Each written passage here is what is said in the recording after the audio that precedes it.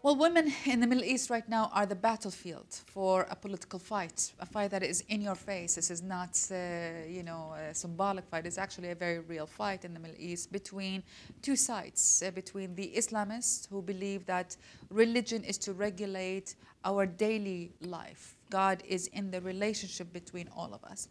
And between not secularists, there is no one in the Middle East call themselves secularists, rarely, and the word does not exist in Arabic anyway, but what they refer to also as modernists, who are also saying we are Muslims and saying and practicing Muslims, pray, fast, all of that, but that the relationship between the individual and God is a private relationship as opposed to a relationship that regulates the society on a daily basis and the legal system and all of that. Now, in that fight, and it's not men against women, it is women and men here and women and men there, women are the battlefield. Who controls women? What should they wear? How can they be married? Can they be president or not? Can they go to school or not?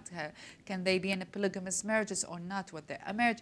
Who controls the mobility and the look of women is the most critical discussion in the Middle East right now.